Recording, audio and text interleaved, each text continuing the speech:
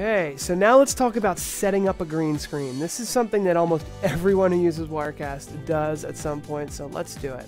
So I pulled in my camera, I've got a nice green screen, a very solid colored green screen with good lighting, not many ripples or anything in it, so it's going to be very easy to set this up. So I right click, and let's take this full screen so we can look at it in more detail. Here it is here. And what I want to do is I want to go to Effects. And I got to zoom out just a hair more here. I want it to be zoomed in so you can see what I'm doing, but not too zoomed in. There we go, Effects. And we can go over here, or sorry, it's not in Effects, it's in Color. Chroma key.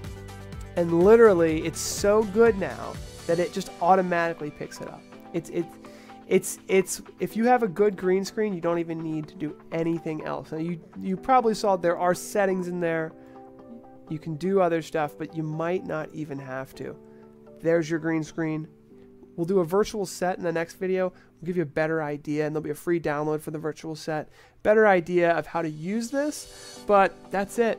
It's chroma key. You right-click your video, you go into color, you set the color key, and then you can use the eyedrop tool to pick it.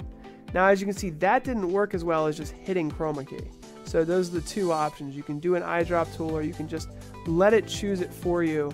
And it's really nice. It's really, really easy to do.